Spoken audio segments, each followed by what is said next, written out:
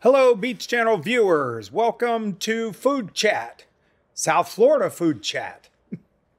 And I'm here with Bill Archer from... The Big Cheese Restaurant. Everybody knows the Big Cheese. We hope so. That's one of the reasons we're out here doing this today. We want to bring this to Miami Beach. So where is the current location? Current location is on Southwest 67th Avenue and South Dixie Highway, which is just a little south of the city of South Miami on US 1.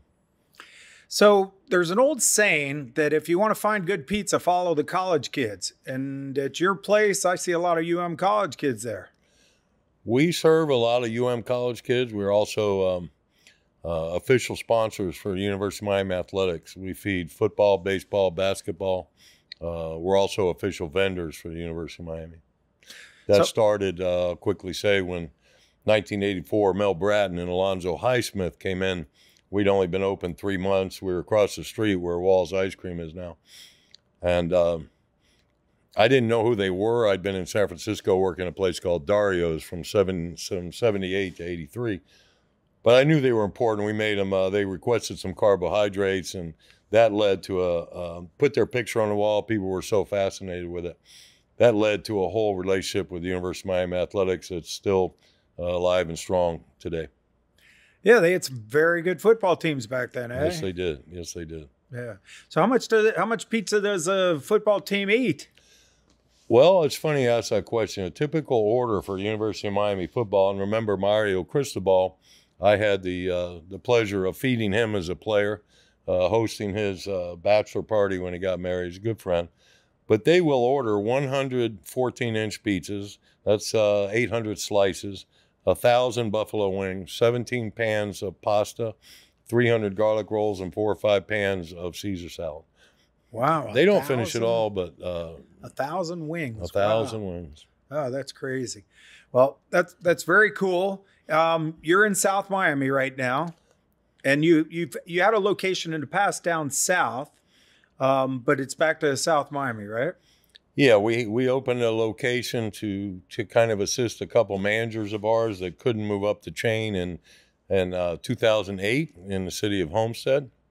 I always like to point out that what happens at the Big Cheese Restaurant, due to the crew, the history, the timing, it's a phenomenon in my opinion. I've worked in other restaurants. I've seen a lot of restaurants come and go, but it's what I call the magic. And we were not able to reproduce that magic in the city of Homestead. There were economic conditions.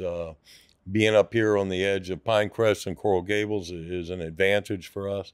So we left Homestead in 2014, and I was very fortunate to be able to go back to South Miami with my tail between my legs and kind of take it from there.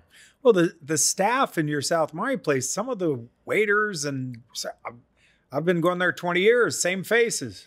Yeah, we average 25 years as far as time spent with us with staff. We have the very little turnover that we do experience is usually some hostessing or takeout. But a lot of people, I have to give a large salute to the Latin community, the Nicaraguan community in particular, that run most of our kitchen. These guys work tirelessly, and there's really nothing that you can throw at them that they don't handle, and they don't complain. Although we all act as a family, all 72 of us. We suffer when there's pain involved. Like one of our staff lost his wife last week. The crew puts together money. He gets paid for his time off, and we also celebrate the birthdays of each other and other milestones. There's been some marriages between servers and cooks at the Big Cheese that now we're seeing those kids come in. And matter of fact, our night manager, Oliver, I met him when his dad brought him in a baby carrier, and now he's managing a kitchen. Well, it sounds like I got to get producer Debbie to go over there and look into a possible reality show. Sounds like there one could happen over there. Probably a good idea, especially with the romances and all. She likes those kind of shows where there's romance and dating and all those types of things. Well, our viewers are going to get mad if we don't start talking about this food. So what are we looking at right now? I see pizza. We see pizza on the screen, and I would comment that what the Big Cheese does, the philosophy of the Big Cheese. And this has always been, my history goes back exactly 50 years ago this year. I got my first job washing dishes, a place called Chicken Unlimited on Kendall and Southwest 97th Oh, I love that Avenue. place. But I quickly got out of there and went to a place called Perenni's Pizza in the mid 70s. That was the largest chain. It was before any chains like Domino's or Papa John's or such as that. And then having gone out to San Francisco after graduating Killian High School, I worked at a place called Dario's downtown San Francisco for 5 years. That was kind of like my college. But I came back with the idea that if I ever got an opportunity, which Gary Duell gave me an opportunity, I was working at the place, it was called Poopsie's. Long story short, we buy the very best ingredients that money can buy. And it doesn't matter, inflation, tough times, hard times, we don't get away from that. The other thing we do, I'll give you an example. We bring our flour as General Mills All Trump. It's only the trump of the wheat. It's the very best flour money can buy. Our tomatoes come from the San Joaquin Valley in Modesto, California. We use Stanislaus plum tomatoes, and we also use a product called Bonto, which is the richest, most expensive tomato you can buy. There's many different varieties you can buy. Our pasta is all imported from Italy. You can easily buy pasta a lot cheaper from Canada, but it won't match up. And I think that could attribute to about a 20% increase in our sales in the last 6 months. Mm-hmm. As other restaurants, everybody has to raise prices, but they're cutting portions and quality in some cases. And it seems like we picked up quite an overflow from competitors. You all got great portions. Wow. The portions are large, and it's also an advantage. A lot of customers know if they order, say, a spaghetti parmesan or a chicken francais. We also do a nice sauté dishes like fettuccine alfredo with grilled shrimp. We do a white clam sauce, chicken francais with the lemon butter wine sauce. I see a fettuccine alfredo with grilled chicken right there. I haven't tried that one. That one looks pretty good, though. They are good, and you can always order a half. The half is not going to be on the menu, but it is available, and we're happy to serve it. Well, that's no fun. You get the full and then eat half and then take the other half home, right? Some people find that very fun in a challenging time like we're experiencing with food costs being in a hyperinflationary period. Now, we had something else that just popped there. I see shrimp, I think. That's a grilled shrimp pasta. You can have that with white sauce, which is a cream sauce with beef bouillon additive, or you can have that with pink sauce, for example. Pink sauce is Alfredo sauce, marrying a marinara sauce. Oh, I'd take the pink sauce. That Years ago, they would make pink sauce with tomato sauce and add some ricotta cheese. But some of us are aware that ricotta cheese has absolutely no taste. What we were able to do, marrying marinara with Alfredo, was give it a nice, that's a pink sauce right there with a seafood pasta. Oh, what's this one? Seafood pasta? Mussel, pasta? shrimps, and clams. Oh, you can have that with fettuccine, spaghetti. We also have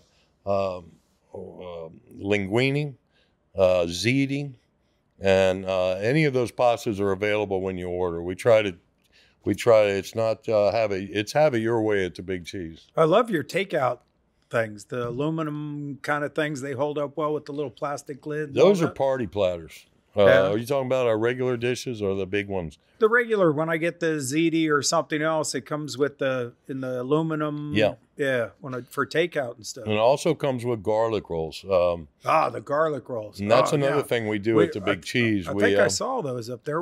There they are. There's the garlic rolls. Now, when you eat inside the restaurant, of which we have about 120 seats, we have outdoor dining as well as indoor dining. We also have what we call the Godfather room, all the way in the back. That term came from Gary Duell.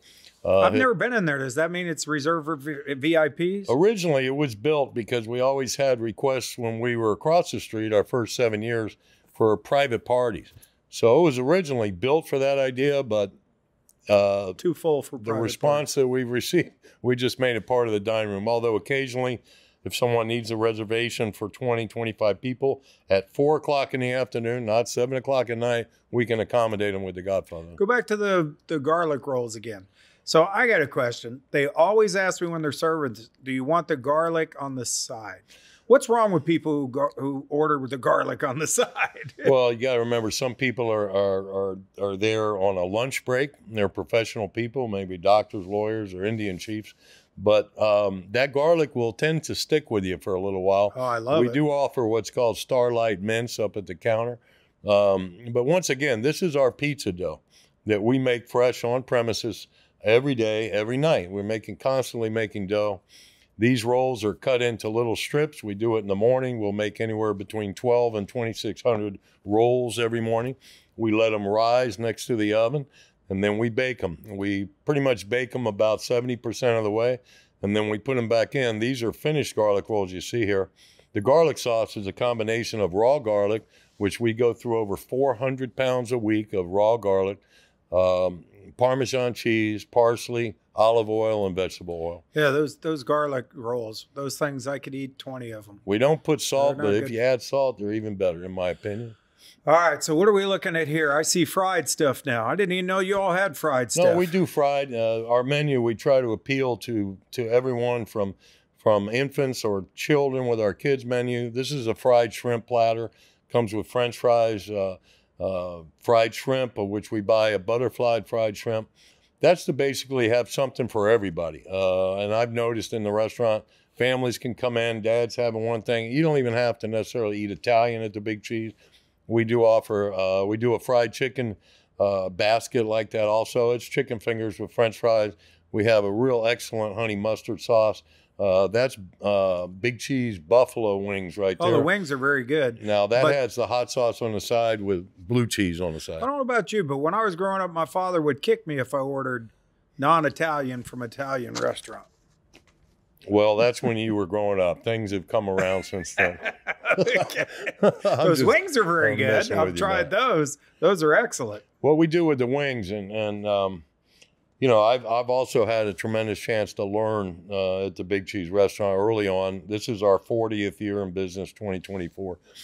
But I can remember early on, I didn't really know much about buffalo wings. I was a pizza man in California. I worked for some Greek and Italian guys that taught me some of the back of the house, like lasagna and eggplant parmesan. And what do Greek guys know about eggplant parmesan and lasagna? I'm glad you mentioned that, because we make a meat lasagna. If you order party platters, for instance, we can make it with cheese, meat, or vegetarian. A party platter is a giant pan of lasagna that feed about 26 people. Is it? What do we have up there? Is that lasagna on the right? That's that looks like that's an eggplant parmesan. Oh, eggplant parmesan. And that's spaghetti and tomato sauce that accompanies it. We also do a stuffed eggplant. We take ricotta cheese. Remember, it's tasteless, so we add garlic, we add black pepper, we add a few more spices, and we roll that up in pieces of eggplant that we slice and fry on the premises. Nothing comes in a box anymore. I go back to the wings. In the early days, we'd buy frozen wings, throw them in the fryer, and they were just, like these. You can get these anywhere, right? So eventually, we started ordering what's called a jumbo wing, and we ordered it raw. We rinse them and then we par bake them. We marinate them overnight. We par bake them and then we pull them out. They're just about done when they come out of the oven, and we drop them in the fryer real quick when they're ordered. We do that by the order, or you can get a pan of wings. Yeah, you know what I like about your place? A lot of places, they run out of wings. I've never gone to your place and say, I want 10 wings. They go, oh, sorry, we're out of them. That kind of goes to the pride of this crew. This crew is one of the most, I've seen a lot of crews. And remember, this comes after many years of picking the winners. But this crew is so together. They take such pride in their work. And we share with them in the profits and the success of the business. But they generally will never run out of anything. Because if you run out of anything, that means you didn't order enough or you were too lazy to keep it going. And that's just, my experience. Yeah, it runs through a lot. And they're quite amazing. Speaking of lazy, when I'm lazy, I want a pepperoni pizza. And I see pepperoni pizza up there. And I could eat that whole thing. That's a pepperoni pizza. And I'm glad you have that picture as well, because we used a product from a company named Hormel for many years. And I was never real impressed with it. The pepperoni was good, but there wasn't a lot out there. Like in the early days, there was a small company called Patrick Cuddy that made a kind of a unique pepperoni. But in the last year, there's been a new pepperoni come out, and it's called Cup and Char. It basically cups and chars on the edge. And when you char pepperoni, it tends to taste like bacon. If you actually burn it to the point that it breaks in half, it tastes just like bacon. Might have something to do, they come from the same animal, I'm not sure. Yeah, I think it does. Yep. I remember visiting a place, they talked about the use of pigs and stuff. And on this side at the butcher shop, it said the only part of the pig we don't use is the smile. So I guess that's true in the food business. Now, what is this? This looks like a healthy pizza. Is that possible? That's a Big Cheese Supreme that has absolutely everything. Basically, you have, in the old days, you had a vegetarian pizza, and you had a deluxe pizza. The deluxe pizza had 5 toppings: pepperoni, sausage, mushroom, onions, and bell peppers. What we did, we take it a step further now with a Supreme: pepperoni, mushroom, onions, bell peppers, black olives, tomatoes. That particular one has some kind of lettuce, or what is that? That would be oregano. No, sorry, parsley. It has some parsley on the top. Well, you said 7, and I see at least 10 or 12 there. Yeah, I'm leaving out ham and meatballs. Okay. It's basically everything we can pile on it. The vegetarian. And what's that one called? That's called the Supreme, the Big Cheese Supreme. Yeah, I gotta get that. Then we have the Big Cheese California Veggie Max. And you say, where did you come up with that? Well, that's a Veggie vegetarian. Max, I like that name. And then you're adding things like artichoke hearts, fresh tomato slices. Garlic goes on last. Raw garlic, which we use generously, making all our sauces, and it goes on last on a pizza, actually above extra cheese or anything else, because the top heat in the pizza oven will char that garlic and give it just really light up a pizza if you like that. Well, I see something toasted here. What is that? That looks like a sausage sub or possibly an eggplant parmesan. We make 16 or 18 different kinds of foot-long sub sandwiches. You do? I didn't know. Yeah, you can order all these a half. Years, I didn't know. Half is 6 inches long. We do a Philly cheesesteak. The cheese is kind of hiding things under there. That looks like a meatball sub.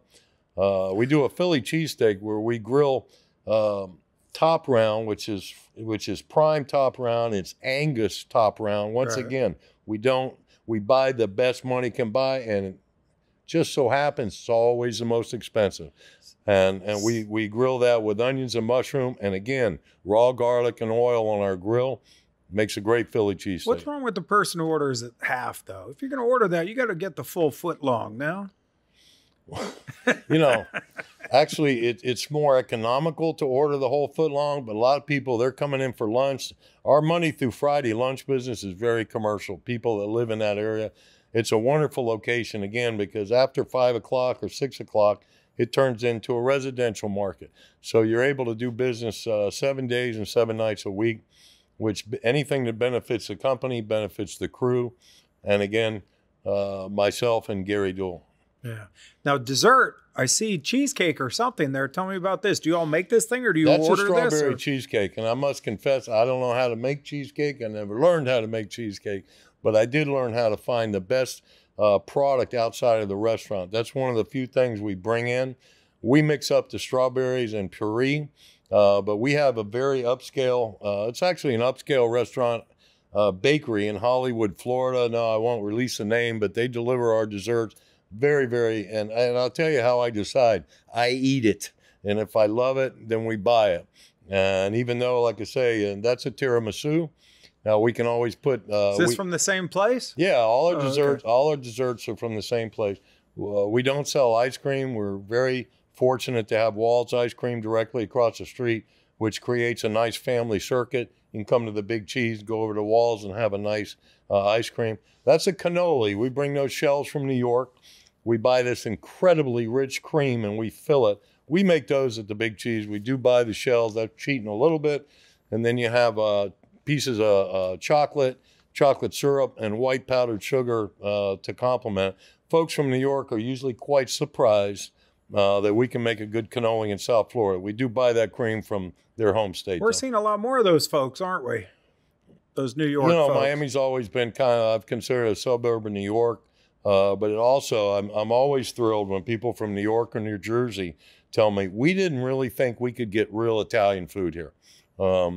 And that goes back to buying the very best ingredients, not wincing at price or trying to save a dime over here. And our philosophy, I have to add, as I mentioned, other restaurants and us having to raise price, that's our only option.